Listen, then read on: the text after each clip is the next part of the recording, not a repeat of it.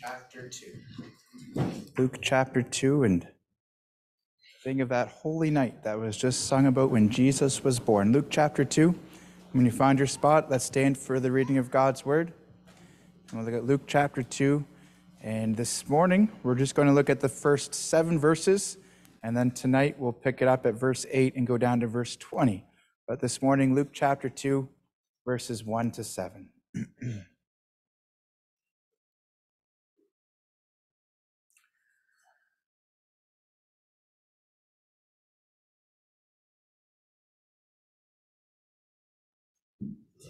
Luke chapter 2, verse number 1. And it came to pass in those days that there went out a decree from Caesar Augustus that all the world should be taxed.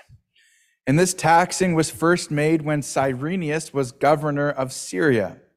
And all went to be taxed, every one into his own city. And Joseph also went up from Galilee, out of the city of Nazareth, into Judea, unto the city of David, which is called Bethlehem, because he was of the house and lineage of David, to be taxed with Mary, his espoused wife, being great with child. And so it was that while they were there, the days were accomplished that she should be delivered. And she brought forth her firstborn son, and wrapped him in swaddling clothes, and laid him in a manger, because there was no room for them in the inn. Let's ask the Lord to bless his word. Our Father, thank you, Lord, for this text that we're considering this morning as we think of the Christmas story and Jesus Christ coming into this world to save sinners, Lord. We're so thankful that he came to save each one of us here.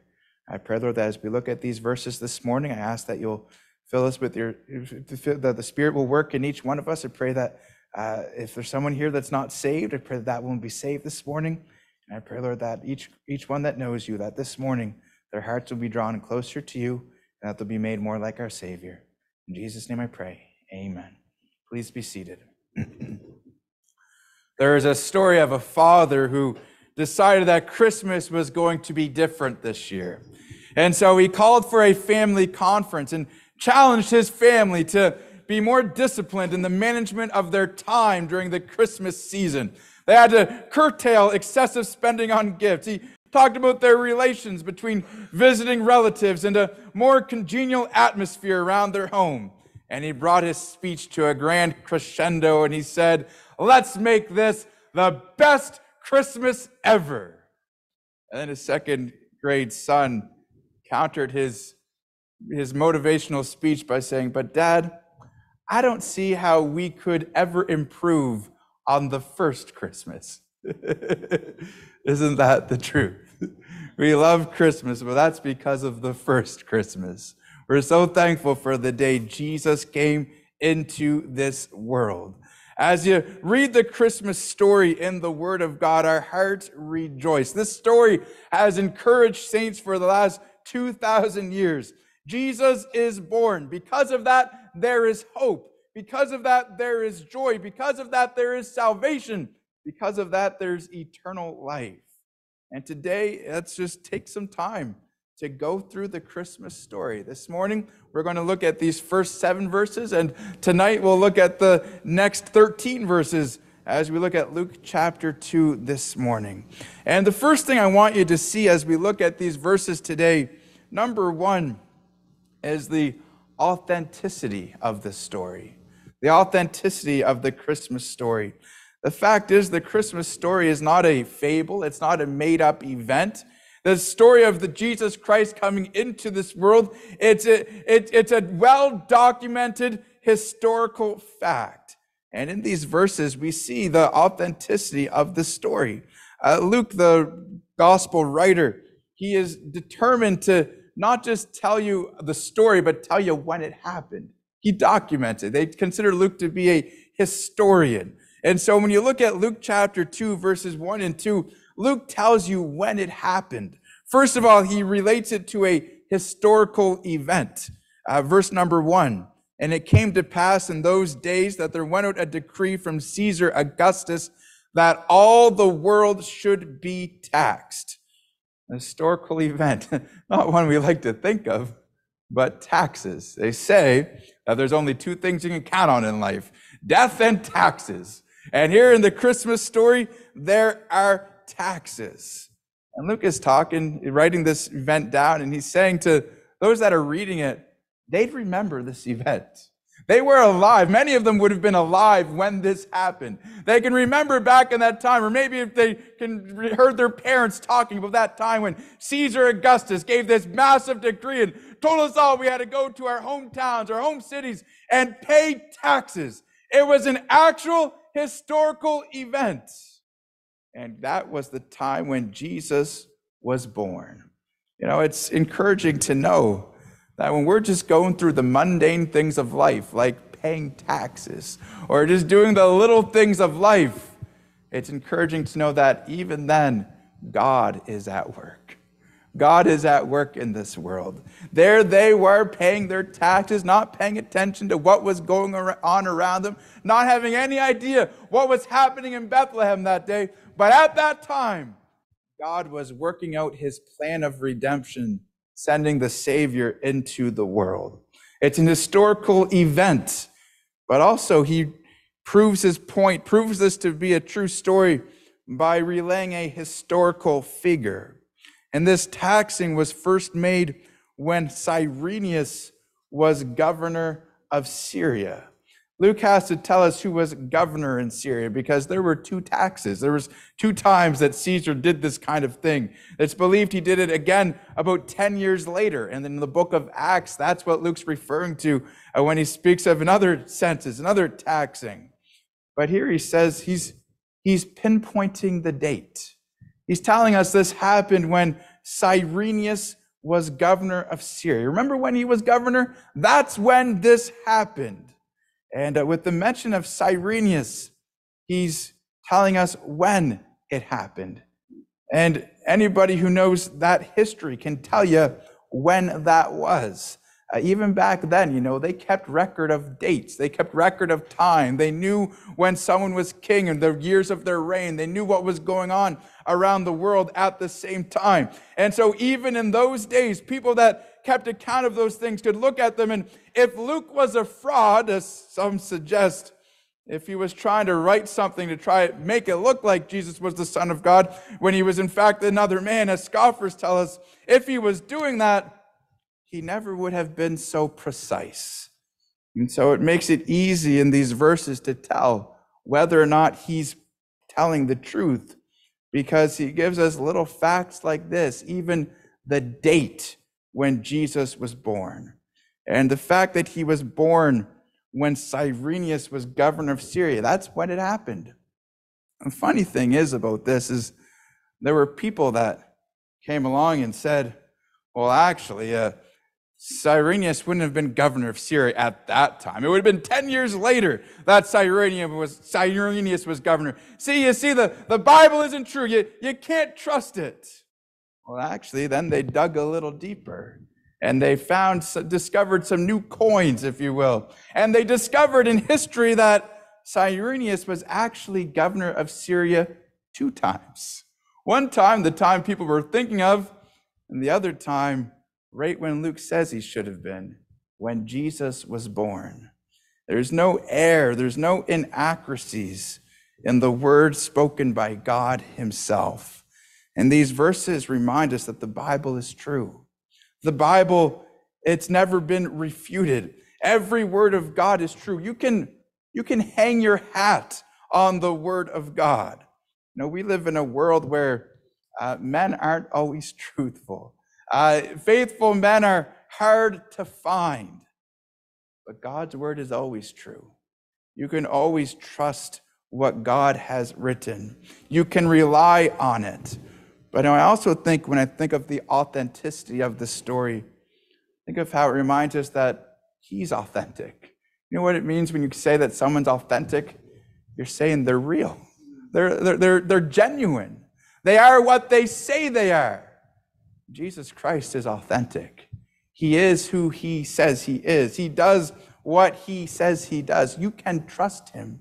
You can rely on him. You can depend on him. When you confide in him, you can trust that he will keep your secret. You can trust that he will answer your question. You can trust that he will meet your need. The Bible says you can trust the keeping of your soul onto him as onto a faithful creator. He is faithful. He is true. He's authentic. Then I see, secondly, in this text, the author of the story. The author of the story. The Christmas season, it's a great reminder to us of who's in control. God is in control. God is on the throne. You read this story and you realize that there's one man in this text that thinks he's calling the shots. He thinks he's the one on the throne. He thinks that he's the one that everything revolves around him. Think of this. Caesar Augustus. He makes a decree, and the Bible tells us everybody moved because of it. Because of something that he said, the whole Roman world at that time, all men went to be taxed, every man unto his own city. All of them got up and moved because he said so. That's power.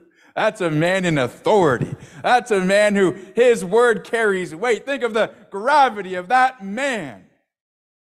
Oh, Caesar thinks he's king, but you know what he really is?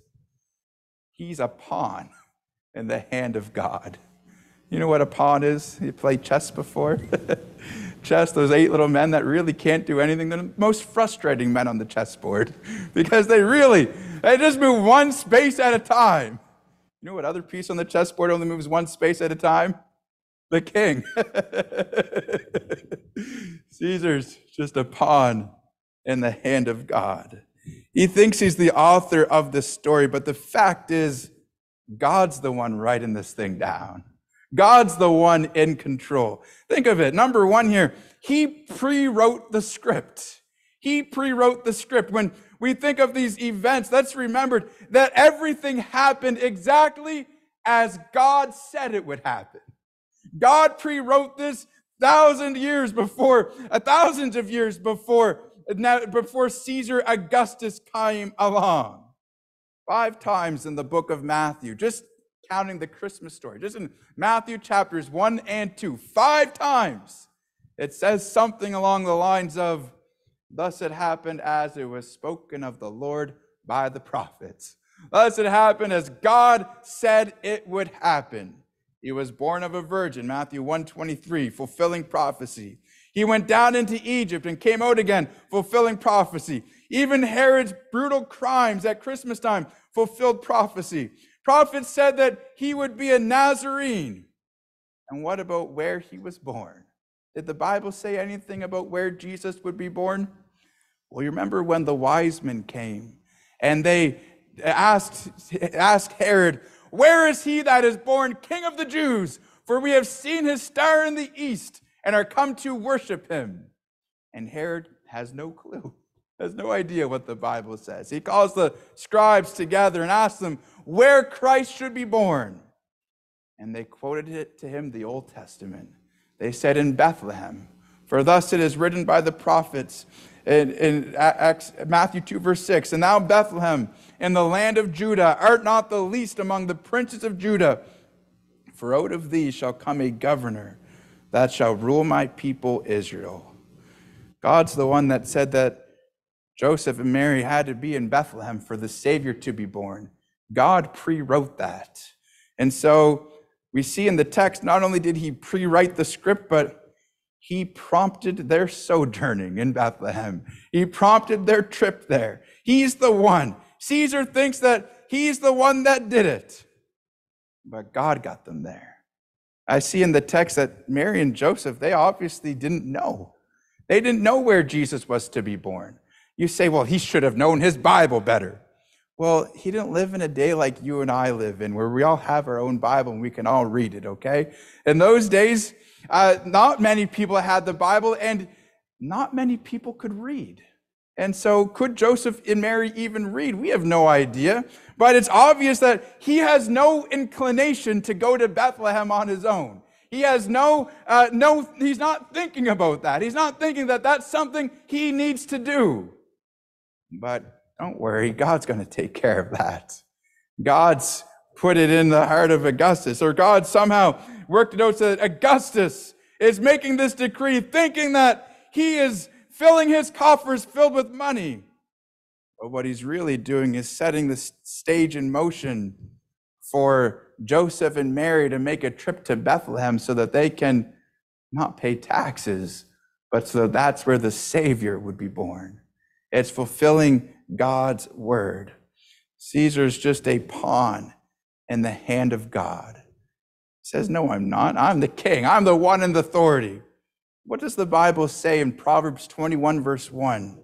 Proverbs 21, verse 1, you can read it if you like, but it says, the king's heart is in the hand of the Lord. As the rivers of water, he turneth it whithersoever he will. The Lord's the King of kings and Lord of lords. He calls the shots. It's not to say that everything that ever happens is God's doing. Of course not.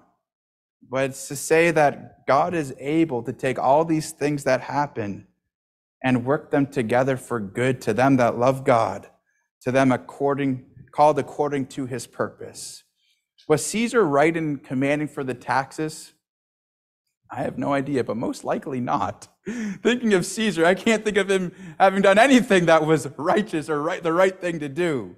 He purposed it to fill his own coffers, but God meant it for good. Remember Joseph and his brothers? They sold him, but God sent him. God's the one authoring the story here. He had his plans, but God worked out his. Christmas reminds us that God is in control. You look at the world around us and you say, where's the hope in this world? I read a quote the other day that there are three kinds of people in this world. There's either people that are afraid, or there's people who don't know enough to be afraid, or there's people who know the Bible. You see, this world's a scary place without the Bible, without the Word of God. We look at it and we say, what's wrong with this world? What's the hope of this world? But praise God, even in dark times, God is still on the throne, and he still works things together for good to them that love God, to them who are the called according to his purpose. We have the authenticity of the story and the author of the story. But then I want you to see, last of all this morning, won't be too long, I guess, this morning, see the apathy for the story. Verse 3, we'll just start reading again at verse 3. And all went to be taxed, every one into his own city. And Joseph also went up from Galilee, out of the city of Nazareth, into Judea, unto the city of David, which is called Bethlehem, because he was of the house and lineage of David, to be taxed with Mary, his espoused wife, being great with child. And so it was that while they were there, the days were accomplished that she should be delivered. And she brought forth her firstborn son, and wrapped him in swaddling clothes, and laid him in a manger, because there was no room for them in the inn. Think of the amazing thing that happens in this text. God sent his son. There you are in Bethlehem. Interestingly enough, Bethlehem means the house of bread.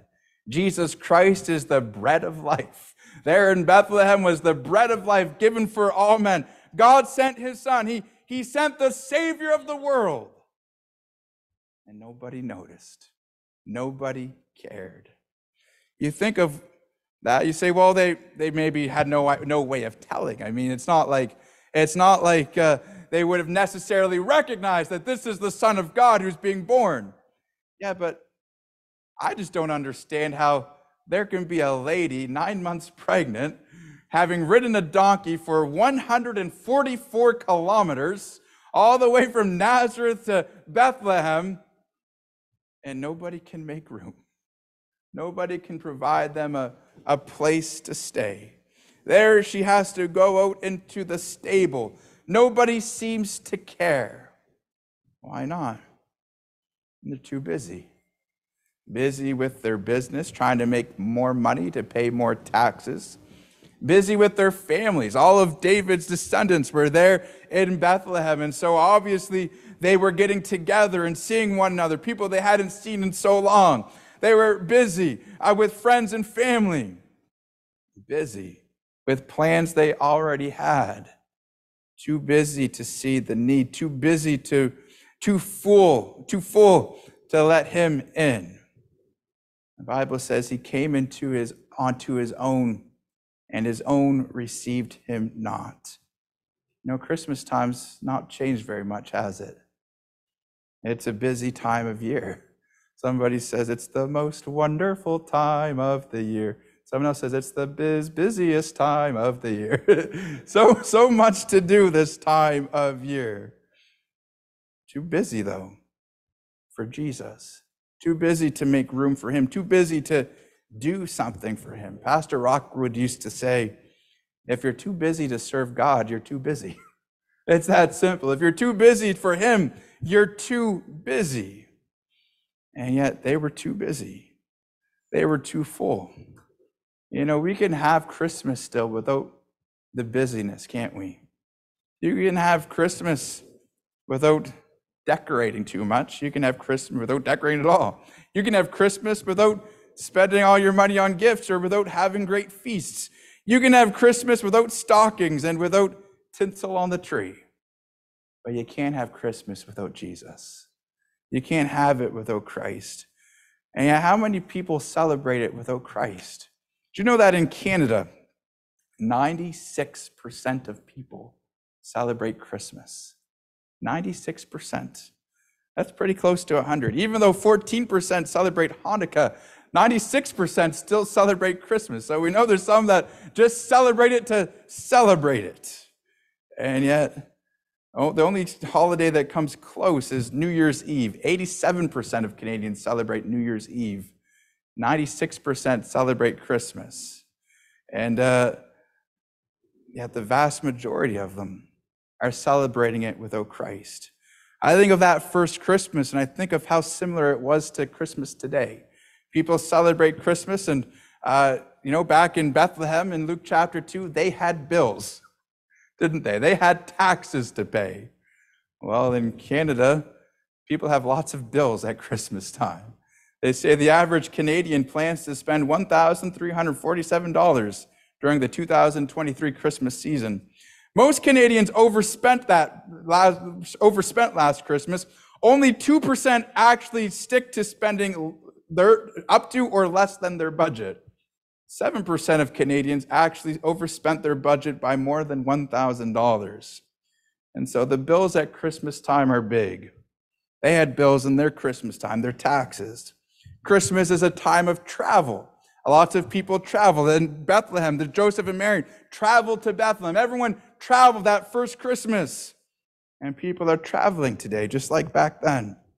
They had family get-togethers. Think of all of David's family being together in one place. They would have gotten together. People get together at Christmas time. And so they had visitors. So many visitors that the inns were full. So many visitors, get-togethers, people coming over for that first Christmas.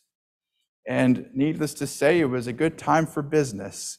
Imagine all the money the innkeeper was making in Bethlehem. All the money that the people living there were making as all these people came in from all over the world.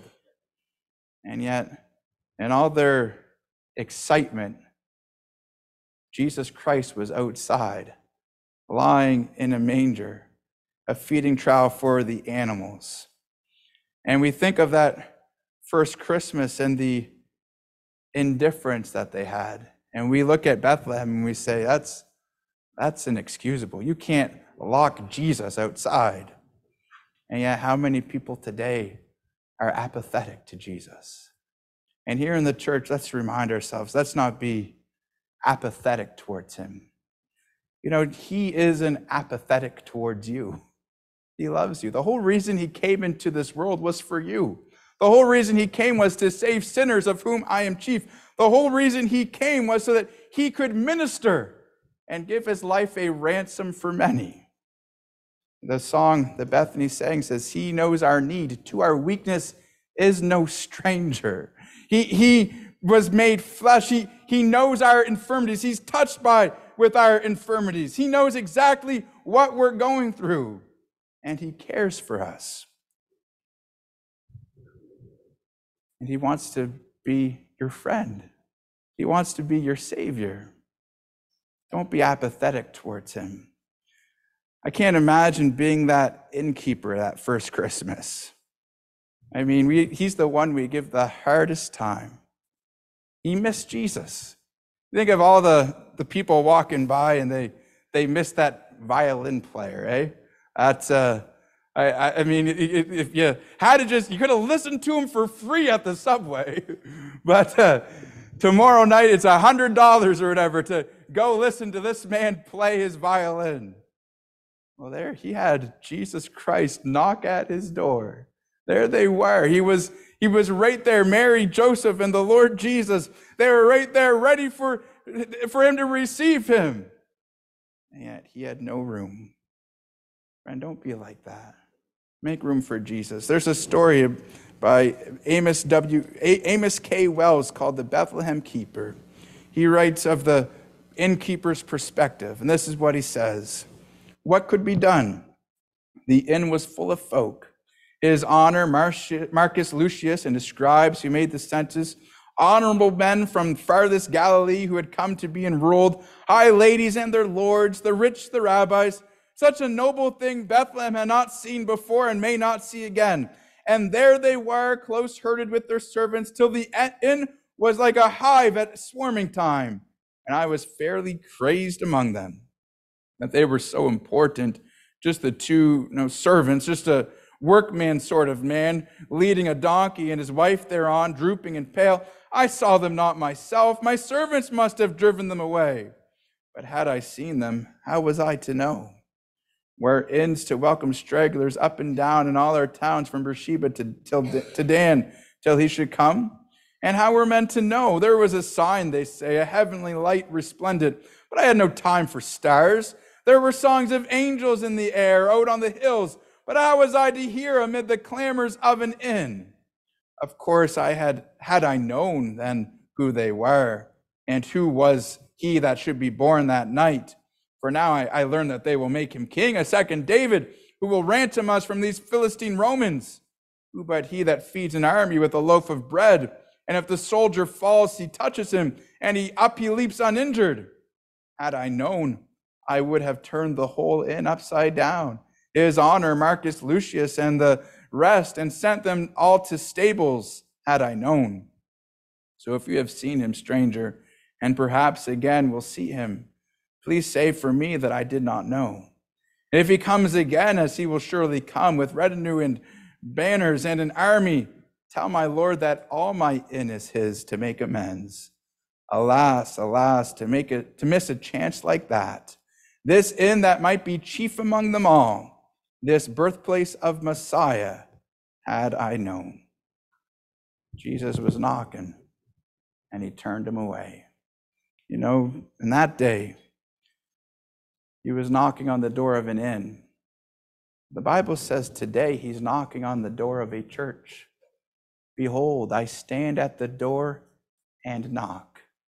If any man hear my voice and will open the door, I will come into him and will sup with him, and he with me. Today, Jesus is knocking just like he was back then. Only this time it's up to you. The innkeeper didn't answer the door, but today, will you answer the door? Jesus Christ wants to come in. He wants to have fellowship with you. He wants to spend Christmas with you. I wonder, will you have room for him? Will you make room for the Lord Jesus Christ? Let's pray.